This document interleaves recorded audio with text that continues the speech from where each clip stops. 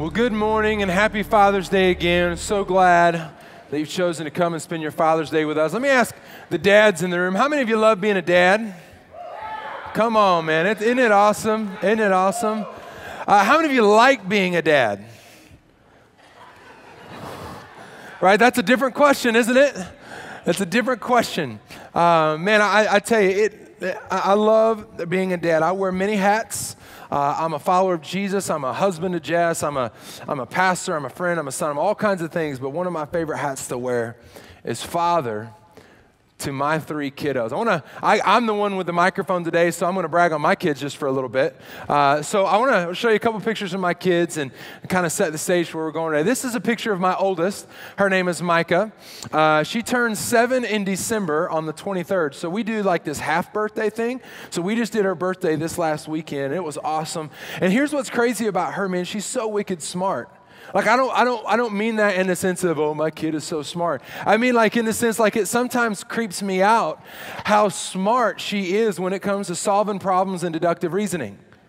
Like, we can almost never pull anything over on her. Like, try to surprise her, not going to happen, because she always figures things out. And what's crazy is that not only is she wicked smart and problem solving, it's concerning when that gets partnered together with how sneaky she is. I mean, she is always kind of, trying to work something to her advantage, trying to get her way. And it freaks me out sometimes. I'll be honest with you. There's times where I'm like, I'm going to have to bail her out at some point. She's gonna try to be sneaky, and it's not going to happen. But when I ask her, hey, Micah, what do you want to be when you grow up? And she goes, I want to be a police officer. Whew. All right, right side of the law. There we go. We all go, Micah, why do you want to be a police officer? She goes, because I love donuts. Now, to any police officers in the room, Clark, I know you're in here somewhere. Here's the deal. I have never told her that. She just figured that out. And listen, if the shoe fits, you know what I'm saying?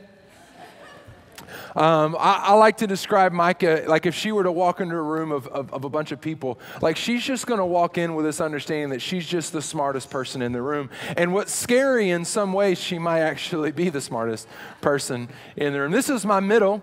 His name is Carson. He's my wild man. Man, love this dude. Not at all what I thought being a father to a son was going to be.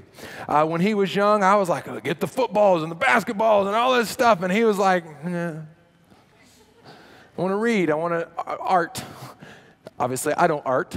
But right, like he loves doing those kinds of things. But man, I love it. He's such a cool kid. Matter of fact, this week, he learned to ride his bicycle without training wheels.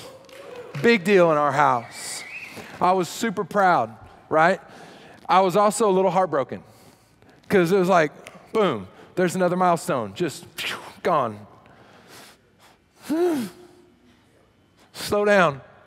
I describe Carson like this. When Carson walks into a room, man, he just loves everybody and everybody loves him. Seriously, even when he was a kid, like at 18 months old, I can remember coming home from work and the kid just sees the world through this lens of joy. I'm like, man, I wish I had as much joy as he does. And he's the most emotionally intelligent human I've ever known.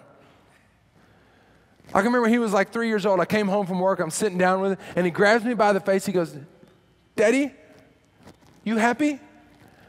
And in that moment, I was like, you know what? It doesn't matter if I was or wasn't because I am now. You know what I mean? Like the kid is just like, he just cares for people. I love him so much. We had him playing soccer and, the kids are chasing the ball around. My kid's going, this is so much fun. Yeah, everybody's having fun. I'm like, dude, chase the ball. Okay. I love the kid. He's so squirrely. And this is my baby boy. This is my baby boy, Gunner. Now, this is my son that's all about, like, sports. Like, he's 3 years old and already, like, kicking soccer balls around and football and basketball. Like, he's just all about it. I describe Gunner like this, that when Gunner walks into a room, it's just a matter of time until everybody in the room understands that we now belong to him. He's the boss. And I don't know if that's because that's just he's the youngest and a baby thing and he's just trying to get his way. But man, you belong to me. It's just how it works. And whatever you have, you eat what you eating. That's mine. Let me have a bite. You know what I'm saying? And it's funny now, but it wasn't funny in the moment. He's like, he knows no fear. And about 3 or 4 months ago, you can see he's missing a tooth. Most 3-year-olds aren't missing a tooth, but he is. He was climbing on the furniture. You know that step like right in front of your fireplace? Some of you guys have that. He was climbing on the furniture and like, boom, face planted right into it.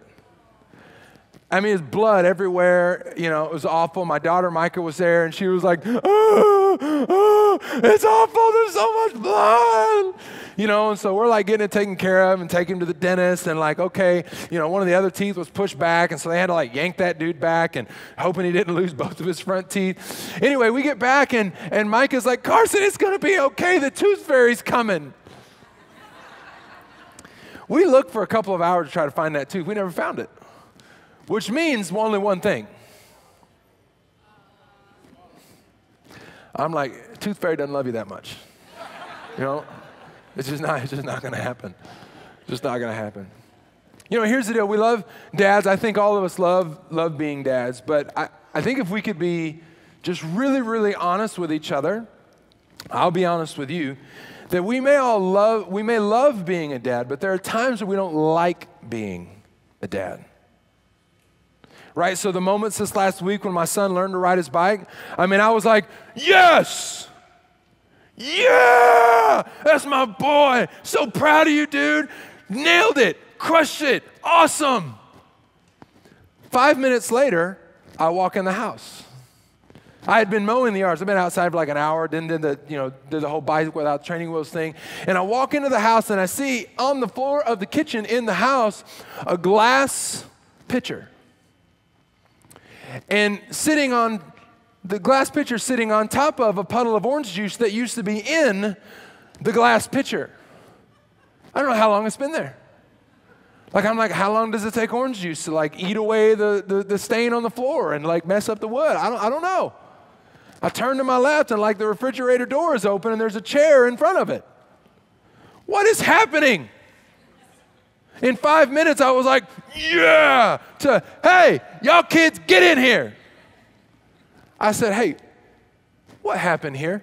The older two immediately, like I hardly got it out of my mouth. Gunner did that. Gunner comes trailing in, which anytime, you know, they go, oh, I want to do that, me too. Gunner always goes, me free. And he comes in and I said, Gunner, did you do this? He goes, oh yeah, I did that. I'm like, bro. I just want to mow the yard, okay? Just want to mow the yard, not have to worry about stuff breaking and messes being made. But here's the deal. As a parent, as a father, we have this incredible responsibility. Man, God has entrusted these small tyrants to us to raise and transform from tyrants to being these productive members of society that know and love Jesus. And it's hard. And so I just want to bring a message to you dads today that, listen, I'm right there in the thick of it. My list, 7, 5, and 3, that's where I am. I want to bring a message today that I hope will be encouraging to you and I hope will be motivating to you. And if you are a father of a father or mother, then I want to invite you to lean in because God's given me some things to share with you as well. I want to share a message with you today that I've titled, Stir Them Up. Because our job ultimately as parents is to take the things that God has wired in them and put in them and stir it up so that good can come out of it.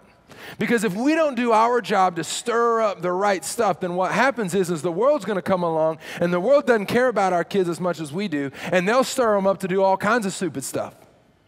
But it's our job to stir them up and to stir what God has put in them so things can get activated so that they can be and become all that God wants them to be and become. We're going to be in our Bibles today in Ephesians chapter 6, verse 4. We use them every time we get together on a Sunday morning. If you're there, you can either turn it on or open it up, whatever it is. If not, we got the verses on the screen. Ephesians chapter 6, starting in verse 4. If you're there, let me hear you say pop. Pop. There we go. It says this, and you fathers, do not provoke your children to wrath, but bring them up in the training and admonition of the Lord. Now, I just felt like I could just stop right there and go, oh, I'm so encouraged. And you all would go like, yeah, don't provoke your kids to wrath. Okay, we'll work on that. Because here's the deal, right? Like I'm already looking forward to the days that I can embarrass my kids. My kids are too young right now for that. I test it out every once in a while with Micah, and she's still too young. But I'm already plotting for the things that I can do someday to embarrass my kids. Just, I know the Bible says, vengeance is mine, I will repay, thus says the Lord. But there are just certain things that I just want to be like, oh, your day's coming. You just wait. Right? So there will be a day where we embarrass our kids, and there will be a day where your kid is going to tell you, if they've not told you this yet, it's coming. Okay, I spent 11 years as a youth pastor, and I would have parents come up to me sometimes go, you won't believe what my kid said about me this weekend. I'm like, oh no, I'm pretty sure I can. I'm pretty sure this is, kind of my world. Here's what you won't believe. You won't believe what your kid said to me about you last week. That's what you won't believe. But I'm pretty sure I can believe what they said to you. But to go ahead and tell them what they came up to me and they said, Dad, you suck the fun out of everything. You're just trying to ruin my life. And depending on the day, those may be true words. Let's just be honest. But depending on the day, you may be trying to suck the fun out of something. And you may be trying to ruin their life, to bring them down to size. Those things happen. But here's what I know about you. I know that you as a dad do not set as your life goals to go, you know what? Embarrassed? That's going to happen. Frustrated? Yeah, that's going to happen. But I want to pole vault past embarrassed, past and frustrated, all the way to the point of wrath. That's my goal. Matter of fact, y'all just put that on my tombstone. Here lies a dad who provoked his kids, all caps, big letters, wrath. Nobody starts with that goal. Yet the Bible says, hey, listen, don't provoke your kids to wrath. Why would God say, hey, don't provoke your kids to wrath when none of us have the goal of doing that? Because I've come to learn that the things that we do that provoke our kids to wrath are not often the intentional things that we do. They are the unintentional things that we do that provoke our kids to wrath. Things like being inconsistent with our discipline. When we're inconsistent with our discipline, we create this moving target, and our kids never know what the right thing to do is. We tell them do right and don't do wrong, and they're like, okay, would you hold it still long enough so I know what the difference is? We provoke our kids to wrath when we're not intentional about creating and maintaining harmony in your home.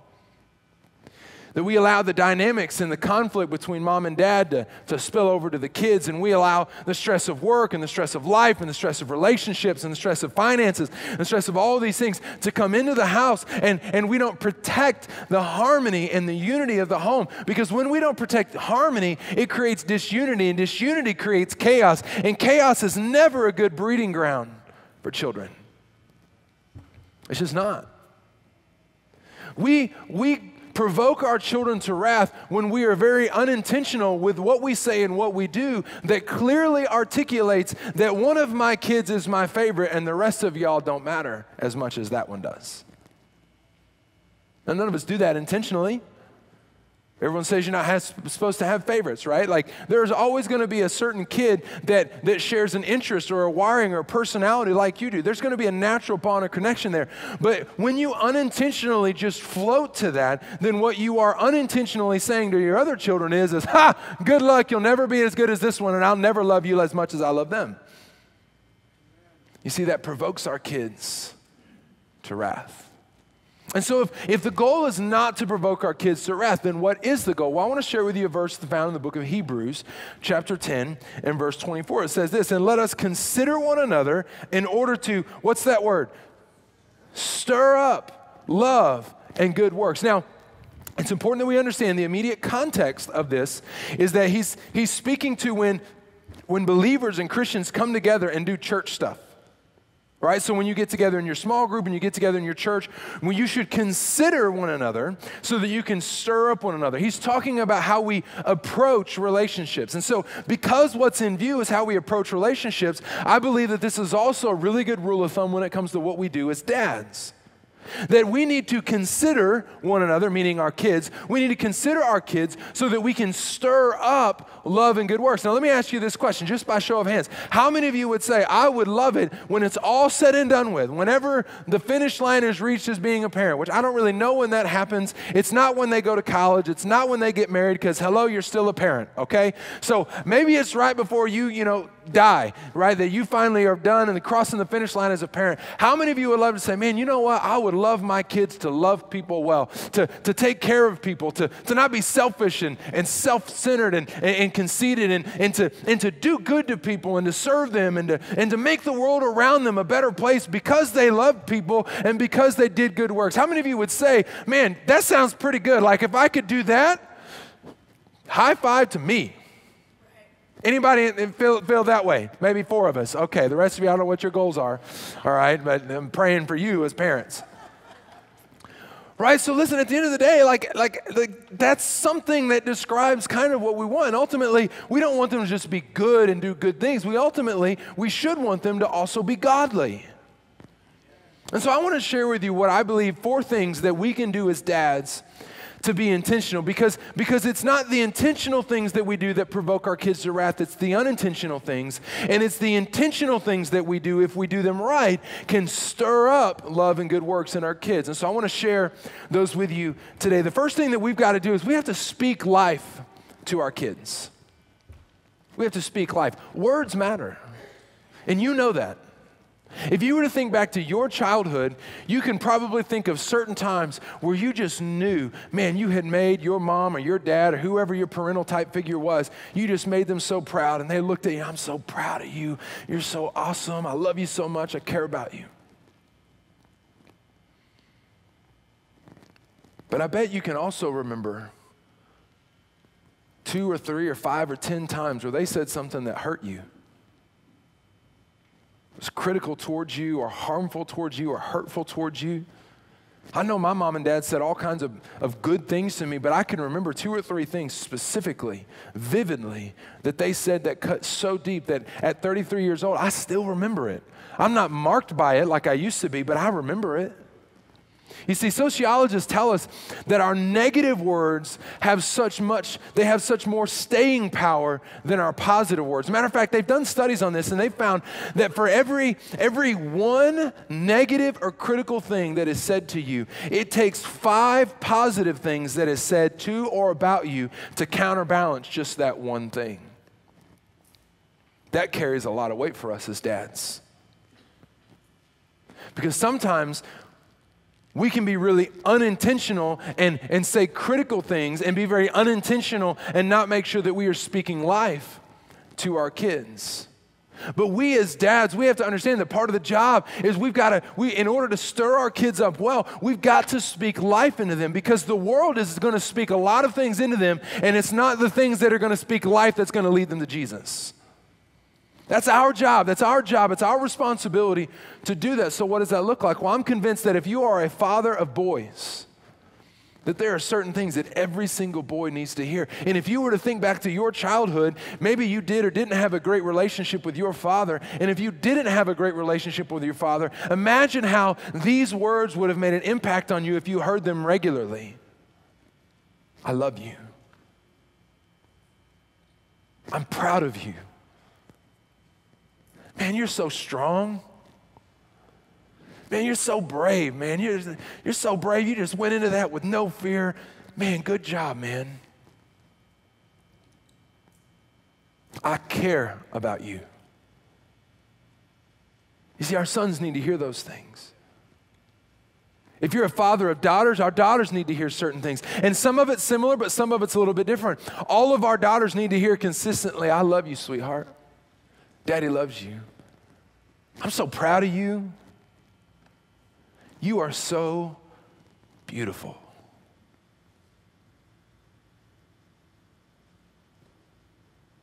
Next to your mama, you're my favorite, or if you have multiple daughters, you're my favorite girls in the world. Why is this so critical? Because here's what we're doing, men. We are training our sons how to be good and godly fathers and husbands, and we are training our daughters what to look for in a good and godly husband.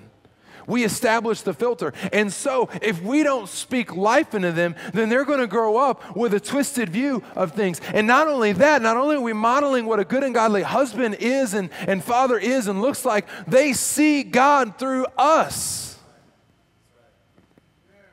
And the Bible says that God is a perfect God. He's a perfect Father. He's the Father of lights, of which there's no variation or shadow of turning. Like, if that is our God, and I'm super screwed up compared to that, how do I make sure that my kids see the best of God in me? And listen, if you are a father to a father or a mother, there are some things that you need to be speaking to them. You need to speak some encouragement to them. You need to remember maybe what it was like to be in those days with young kids, with toddlers, with school age, elementary, high school age, college age kids. And all the pressures and all the things that you're facing. You needed somebody to speak encouragement into you, and you get to be that person for your son or your daughter who is now a father or a mother. As a father to a father or a mother, man, you need to speak life by bringing levity to certain situations. Man, there are certain things I've called my mom or my dad about, and I was like, oh my gosh, I can't believe insert story. It feels so big and it feels so embarrassing, and oh my gosh, people saw it, and my mom and my dad sometimes they'll just start chuckling. They'll be like, well, it's okay. What are they doing? They're bringing levity to a situation. Not only are they bringing levity, they're bringing perspective. Hey, this is only going to last for so long. It's only going to be acceptable, and I use that word loosely, for your sons to run out buck naked in the neighborhood you just moved into wearing nothing but snow boots waving at people. That's only acceptable for so long. So yes, it's embarrassing. Laugh about it. It's okay. Hey, can I tell you something? One of the best things, by the way, young parents, your moment's coming in about 8 seconds. If you are a father to a father or a mother, one of the best and most encouraging things you can say is, hey, listen, why don't we take the kids and y'all go out on a date? That's your moment right there. You missed it. Why? Because you need to remember it's hard. And moms and dads need space to decompress. And sometimes I need space from all of the hungry mouths and butts that need to be wiped and homework that needs to be done and chores that need to be finished and messes that need to be cleaned up and conversations and big talks that you need to have with your middle schooler and high schooler and chasing them all around the baseball circuit, football circuit, basketball circuit, dance circuit, insert whatever circuit, that sometimes they just need a little bit of space to go, hey, at the end of the day, baby, it's me and you and me, and we got this. One young parent is excited about that. Listen, let me tell you, what does this look like for me? One of the things that I don't always get this right, but one of the things that I try to do every night when I put my kids to bed, I go through the whole routine, read a book, bath time, all that stuff. They're laying in bed, and I pray with them, and I ask them, hey, how can I pray for you? What am I doing? I'm trying to model what it looks like to follow Jesus. We pray in this house. And nothing that you have to pray about is too small for God. If it's big enough for you to worry about it, then it's big enough to pray about. And so I'm trying to model that to my kids. And the second thing that I do after I pray for them, whatever it is that they say, I will pray for it. And then I'll tell them, I try to do my best every night for them to hear one thing from my mouth, making eye contact with them, that's telling them something that I love about them, something I like about them, something that I appreciate about them, or something that I'm proud of them for. Why am I doing that? Because I want them to know, regardless of how good the day or how bad the day was, regardless of how many times they got in trouble or how many times they didn't get in trouble, the last thing I want rolling through their sweet little minds and their little hearts as they close their eyes and drift off to sleep is my daddy loves me, likes me, appreciates me, and is proud of me for something. It doesn't matter what happened, I know my daddy cares about me. Because it matters. We've got to speak life. We have to do that very intentionally. Listen, I want to challenge you as parents. It doesn't matter if you're parents of older kids or younger kids. I want to challenge you. The next time you have a conversation with your kids, look for an opportunity to say, hey, do you know that your daddy loves you? And assuming they answer with saying yes, then I want you to ask them another question. I did this a few months ago and was blown away.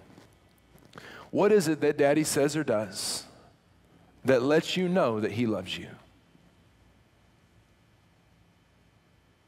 Doesn't matter if your kids are little, like mine, or big, like me. What they say to answer that question is going to be either encouraging or insightful for you. Because as we grow, what we need changes, and what we receive changes, and what resonates with us changes. And if you don't ask that question, then you won't know how to double down on the things that express and show your love and affection for your children. So I want to challenge you, ask that question. So the first thing we have to do is we have to speak life. Second thing we have to do, hey, we got to treat mama well. Amen, ladies? Now this gets really complicated, particularly if you're not married to your children's mom. And so I want to start off, if you're married to your kid's mama, you need to treat mama well. Why? Well, I said it earlier, because you're modeling what it looks like to be a godly husband. You're showing them what it is. You're setting the standard for either who your son needs to be or who your daughter needs to be looking for.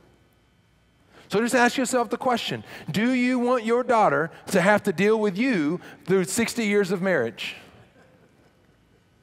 And if you would smack you, if your daughter was married to you, that's a good indication, oh, I should probably make a couple changes. I think it's funny that only ladies laughed right there. Here's the deal.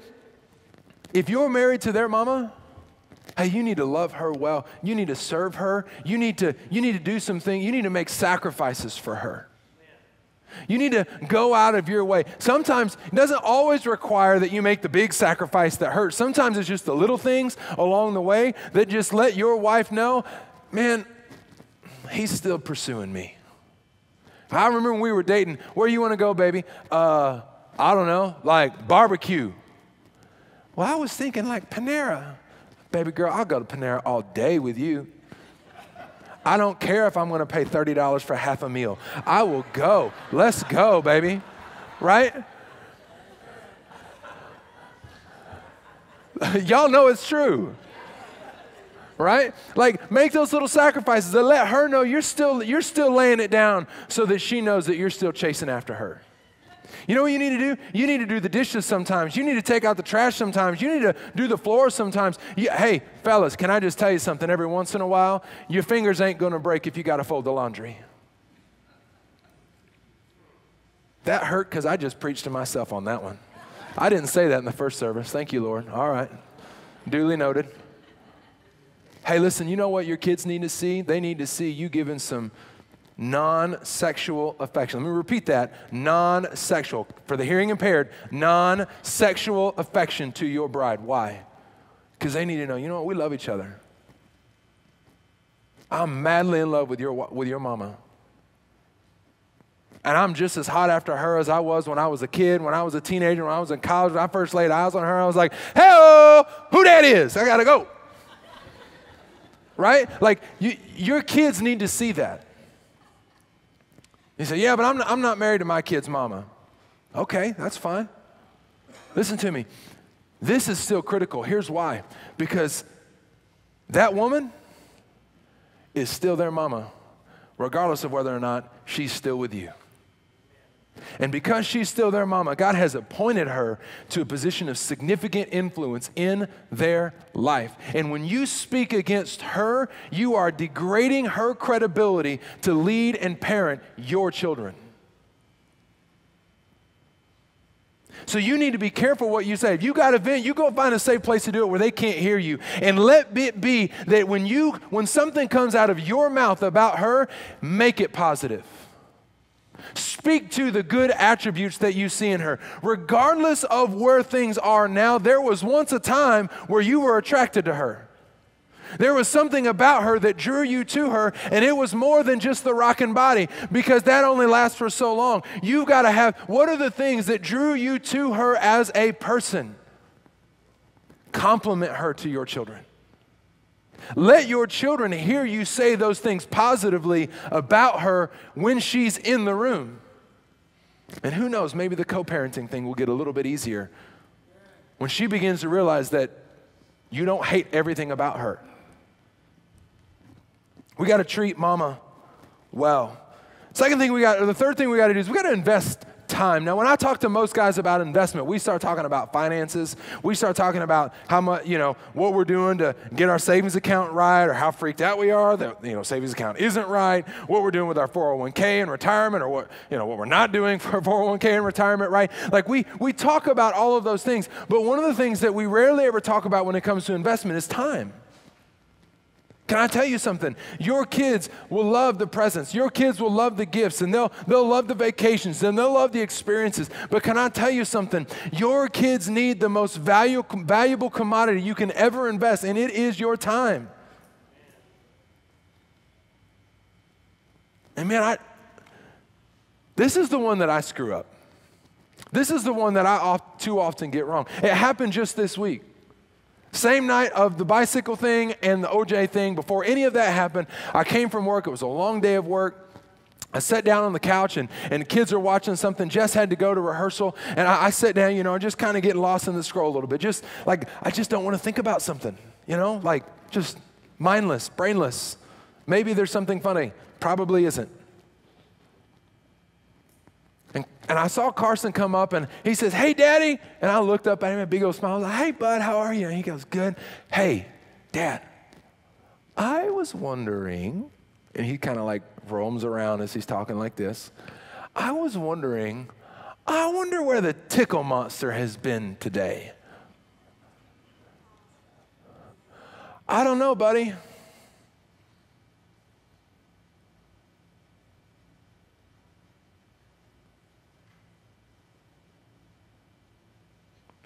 "I got to go mow the yard now."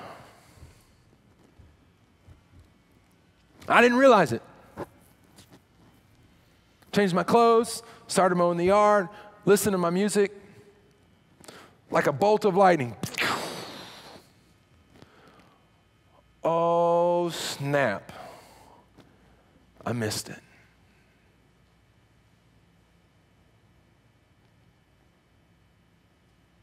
I missed the moment. And it's a moment that's never going to come back.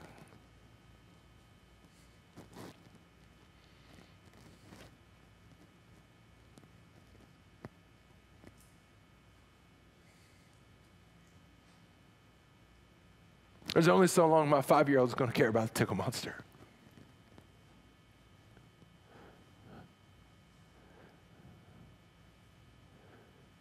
And what hurts the most is that what I read on social media, I cared for less than half a second after I got done reading it.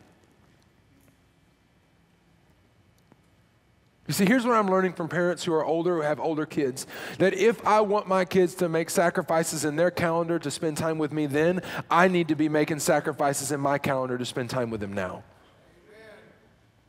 Let me just speak to young dads for just a second. Listen, I get it.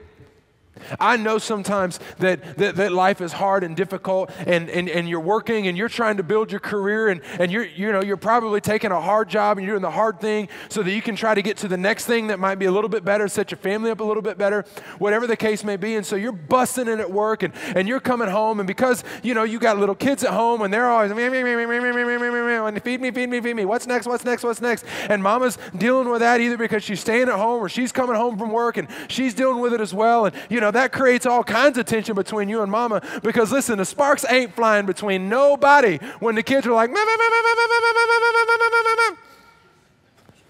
and you're coming home and you're carrying the weight of the pressure of work and the pressure of finances and the pressure that my marriage isn't great and the pressure of my parents and the pressure of relationships and the pressure of expectation and the pressure of disappointment because I'm not where I wanted to be at this stage of life and the pressure of all these things, and you carry that home, and sometimes all you want to do is disconnect and disengage and go somewhere where nobody needs you for just a little bit. And I'm not trying to say that you don't need that from time to time, because you do, but listen to me carefully. Our sons and daughters will only want to sit in our lap, snuggle with us, play Tickle Monster, read a book for so long. And when it's gone, and it's never, ever, ever, ever coming back. And we need to invest our time in our kids. And I'm preaching to myself. I hate that my actions tell my kids from time to time that this stupid stuff on social media is more important than spending time with you right now, buddy. Take a number.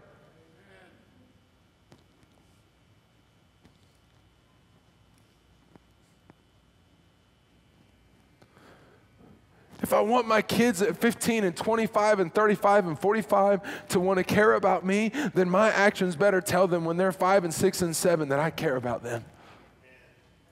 And listen, dads, I get it. It's hard, but we got to do it.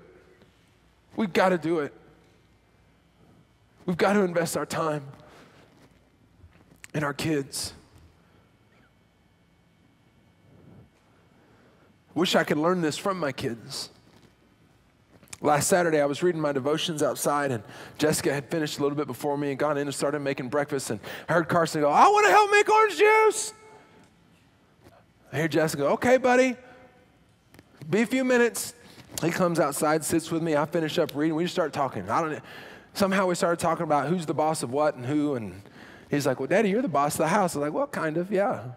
You know, Mommy helps with that. Well, no, Mommy's the boss of the groceries, of which I'm very thankful, aren't you? And he's like, you know, Micah's the boss of this, and Gunner's the boss of this. What am I the boss of? I was like, buddy, you're the boss of your decisions.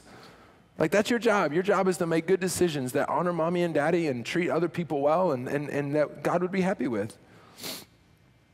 About that time, Jessica goes, Carson, I'm making orange juice. He kind of didn't hear it. He was talking, you know, and about a minute later, Jessica, Carson, I'm making the orange juice now. Come on. And Carson goes,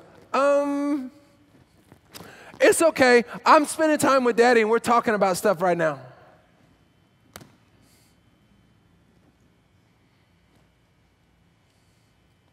And what would it mean to my kids if I go, that's not as important because I'm talking to my son right now.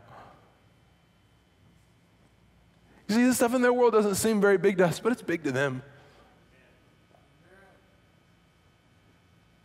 And fathers of fathers and mothers, we need to be reminded sometimes, not in a naggy way, not in a guilt trip way, but just in an encouraging, hey, what are you doing to spend time with your son or your daughter this week?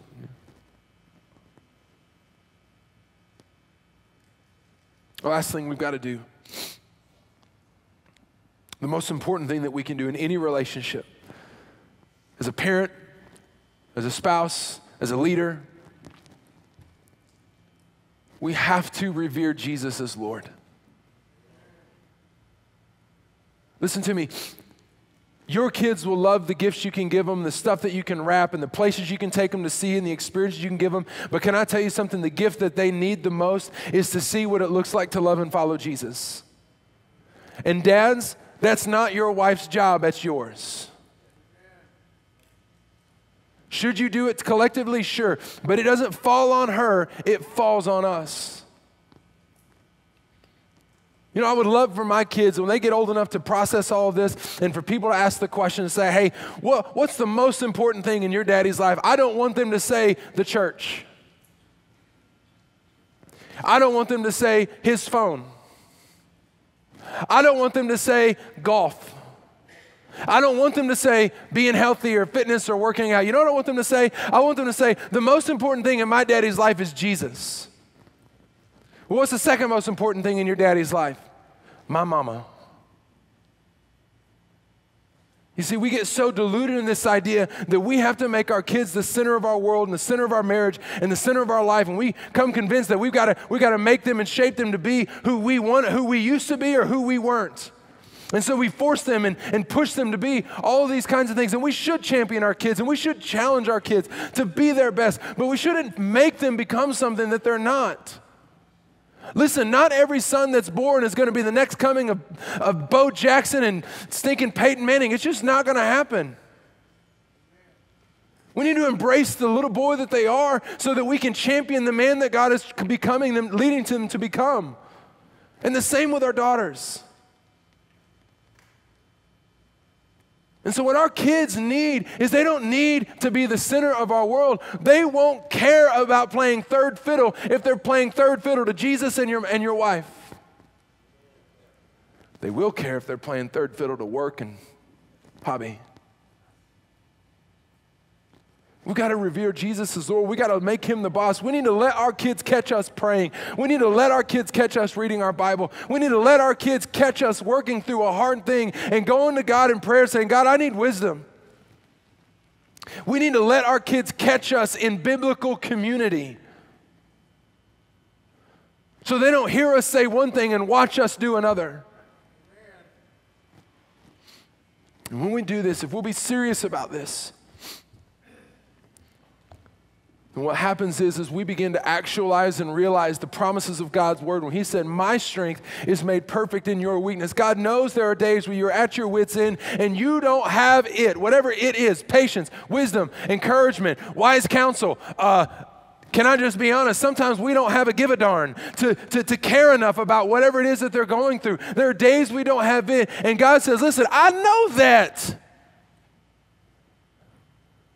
Let me fill in what you don't have with what I have so that your kids don't pay for it.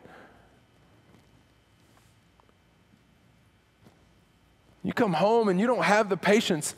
Instead of lashing out, go to God. God, I don't have patience right now. Help me to have the patience that you would have with my kids in this moment. Your kids start asking hard questions or want advice that you don't have the answers to. Hello. There are some questions you're like, okay. That is not in the manual. God says, come to me and pray for wisdom, and I'll give it to you liberally if you'll ask for it.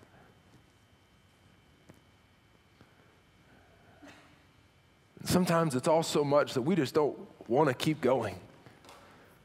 If you go to God and you pray to God for endurance, he'll give it to you. He says, my strength can be made perfect in your weakness. Dads, that applies to me and it applies to you. And so if we don't want to provoke our children to wrath, then we need to get really serious about stirring them up to love and good works. And this is what it looks like, that we speak life, that we treat mama well, that we invest our time, and that we revere Jesus as Lord. And here's, Dad, this is what happens when we do this, then we begin to stir something up in their hearts and their lives and their souls that cause them to want to love people and to love others and to love God and to love you and to love your wife and to love your family. When we do these things, then we stir that up. And not only that, we stir up something in them and we activate something in them that says, listen, I don't want to just be lazy. I don't want to just be selfish. There will be seasons of that. That's called being a teenager. You got to kick them in the rear sometimes, not literally, but sometimes. And then, and you got to stir that stuff up. But when we do our part to stir that up, then we give them what they need. We activate the stuff that God has put inside of them, that he's created them with, to love him and to love others and to be a good person and to make an impact on the world. But most importantly, we can stir up a love and affection for God so that more than being a good person and more than doing good things, they can be a godly person and do godly things. That's a big freaking job.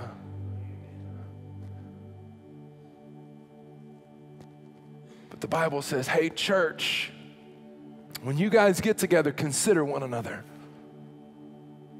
Hey, listen, dads, can we be the type of dads in the type of church that doesn't just look around at each other and kind of sarcastically make fun of each other and kind of, passively cut each other down? Hey, can we be the kind of dads that say, hey, listen, woo, this is hard. I'm going to encourage you. I'm going to stir something up in you so that you can be activated so that when you go back home, you can stir your kids up.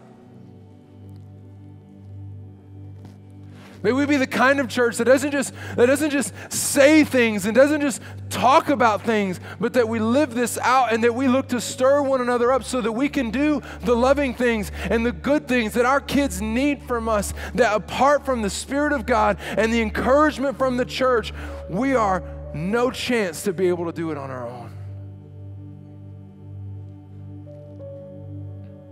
And hey, listen, in the midst of it all,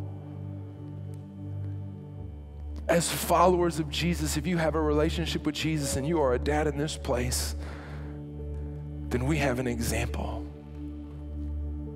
And we have a loving Father who cares for us, that modeled love, that modeled sacrifice. He says, you love because I first loved you.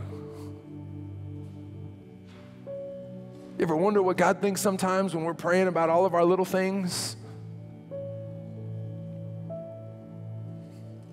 I don't think he gets upset. I don't think he gets frustrated. I think that sometimes he wonders why we have such small faith. I think sometimes he wonders why we're still struggling with that thing when he's already given us victory. I think sometimes that he's trying to understand, I've put everything you need around you, but you won't engage with the church, and you won't engage in community, and you won't engage with the Word of God. I've given you the tools you need to do it. Hey, do it.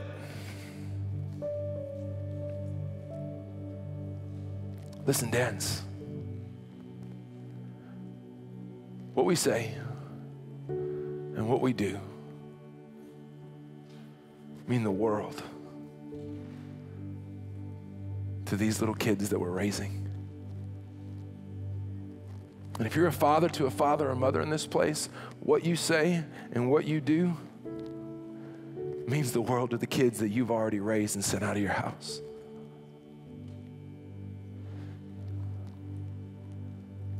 So let's stir one another up. Come on, let's stir each other, not unintentionally by not thinking about things, but intentionally by intentionally thinking about and doing the types of things that stir our kids and stir our families and stir our church towards love and good works. So that when people say, hey, what the heck? Your family is so functional. That's so weird. Everything else is dysfunctional. Why is your family so functional?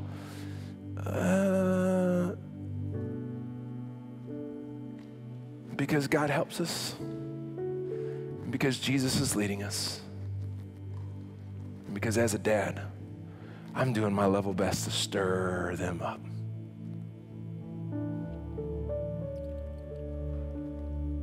Let's bow our heads and pray today.